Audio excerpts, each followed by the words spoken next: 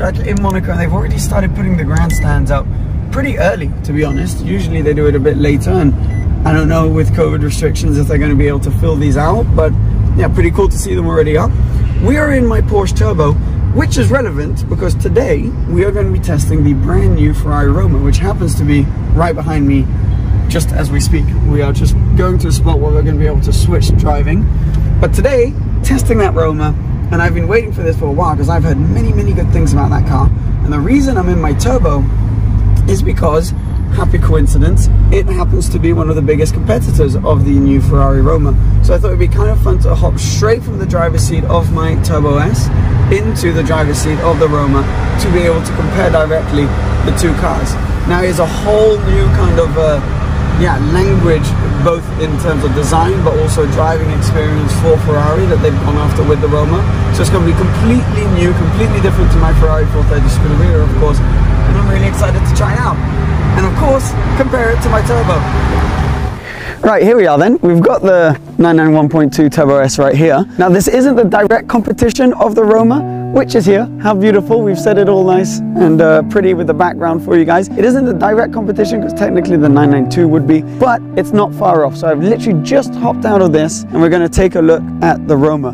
Both cars are pretty stunning looking, but this is just beautiful. The class of this car, especially in this is TDF blue, gorgeous color, works really well with the silver rims and the silver brake caliper. It is a whole new kind of platform. Now it does share its wheelbase with the Portofino, but apart from that, it is basically all new. 620 horsepower from a twin turbocharged 3.9 liter V8, and what a good looking car. So this is more in competition with, let's say, the Turbo, maybe AMG GT, Aston Martin DB11, those kinds of cars. There have been a lot of people commenting about the look, saying that it is a bit like the Aston by Ferrari, but I think it has its own character, it has its own look, and really classy. It kind of brings out that kind of classic Italian classic sports car. So I really, really like it. I love the way they've integrated these kind of old school looks, like the front grille right here, and it's got a little bit of Monza, which is the multi-million pound hypercar, a single or double seater, no windscreen hypercar, in the lights and also in kind of the shape and the angle of this front grille. So really good looking from the front, I find,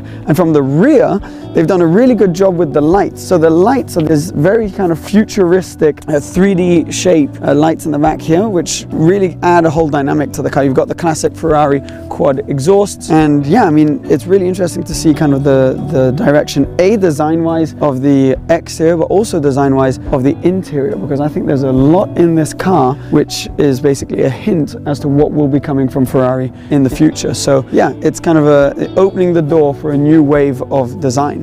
I find it really exciting. So when you hop in, the first thing you notice is just how modern this interior is. You know, a lot of people who were saying that this was just a coupe Portofino, the interior completely shows that it is not. It is completely different, and they've really reimagined the car quite a bit. We thought there would maybe be the V6 hybrid in this car when they first announced it. A lot of people were speculating that, but we're going to have to wait a little bit longer for that. But it does so share that familiar V8 that you see in the lineup of Ferraris quite a bit. But the interior really shows, the future design of the Ferrari range. It reminds me a lot of the SF90, which we previously did a video on.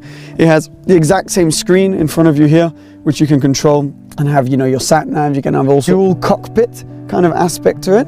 So you've got this line which goes all the way around the driver and makes you really feel like you're in your cockpit, but then the same thing for the passenger. See, this line continues around here and it really gives you a feeling of being in your own space when you're the passenger. And the passengers can also have, this one doesn't have a spec, but a passenger display here. So you're really kind of in your standalone area, which is quite nice. Now this is a +2, not a 2+2. You've got two very, very modest seats in the back, which again is kind of like in my 911. They are a bit bigger in the 911, but Ferrari aren't trying to pretend like they're not. They know that they are very just short distance seats or even just storage. So that makes it pretty practical. And then you've got that aspect of, respecting and hinting towards Ferrari's past in the design, like we saw outside on the front, with things such as the gear selector controller for the 8-speed DCT gearbox. So you got buttons like automatic manual, reverse and launch control, all done in this makeshift kind of gated gearbox design. Very, very nice, very classy touch. So it's very modern, it's got all the latest technology, but it doesn't feel, you know, uncomfortable or too different. It feels familiar still. And they've just added a few things that we'll be seeing, like, for example, this design right here, I think will be coming throughout all the Ferrari range in the very near future. The dash, I think that's something we'll be seeing a lot more. This dual cockpit look, I think this screen, and just little details like buttons now instead of door handles on the interior. So you press a button to open and close the door, and I think that will be coming through on a lot of Ferraris. Everything you touch also is touchscreen basically. So even the buttons for the lights, everything is all touchscreen. But what I really want to know is how this thing drives and how it compares to my Turbo S. Right, you hop in, and even the engine start button, oh, hello. Even that is touchscreen. So you've still got the traditional indicators on the steering wheel, but they've changed this actually where you can see you can do it from behind as well. So you can just hit down like that and then hit back up to cancel it. So that's quite nice. All right, we're going to start a comfort mode and automatic because I want to see what that's like. So you hit the right paddle to go into first gear, and if there's no one coming, off we go. So you've got a bit more noise already, just even in normal mode from the get-go than you do in the 911. That you can notice straight away. Right, let's put the air conditioning on. It's a very usable interface, I feel. Right, so we're in automatic. Changes up to third gear at under 40 kilometers an hour.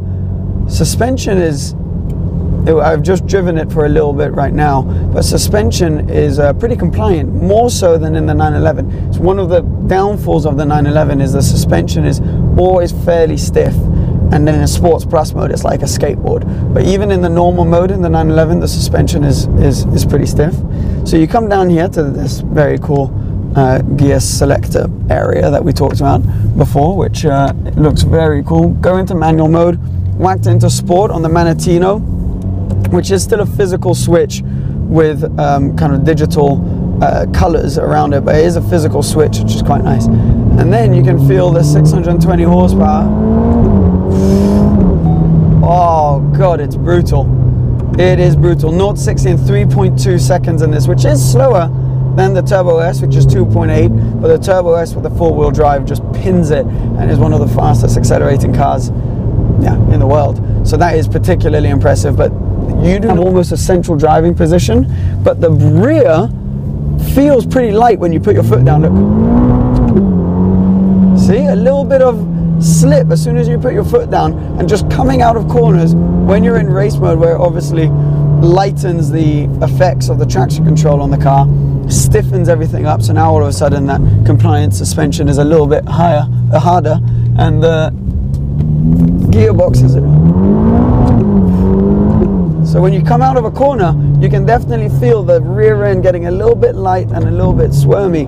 But the grip around the front end is pretty impressive for a GT car. I mean, it's nothing you can compare to the more hardcore mid-engine Ferraris. But for a car that in automatic and, you know, normal mode can just crunch miles, it is pretty impressive. Very impressive, in fact.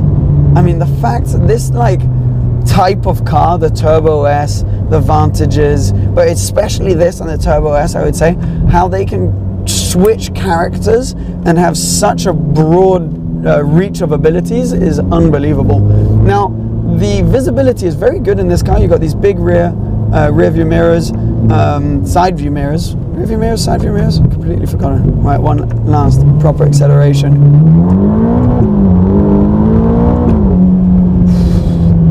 Certain people prefer having a much more open cockpit, and if that's the case, this isn't the car for you. But I personally think it's really cool the way each person has their own personal space, and the way it kind of makes you feel a part of the car. Now.